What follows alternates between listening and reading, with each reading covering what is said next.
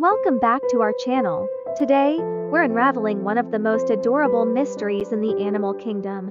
Why do cats purr? It's a sound that brings joy to millions of households worldwide. But what's the science behind it? First off, let's clarify what purring is. It's that delightful rumbling sound that cats produce, often when they're relaxed, content, or seeking comfort.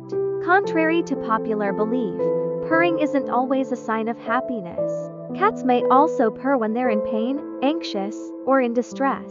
It's a versatile communication tool that cats use to express a range of emotions. So, why do cats purr? Well, scientists believe that it's a combination of factors, including neurological impulses and social bonding. One theory suggests that purring is linked to a rhythmic pattern of neural oscillation in the cat's brain. This pattern triggers the muscles in the cat's larynx, causing them to vibrate and produce the purring sound. But what's the purpose of this neurological process?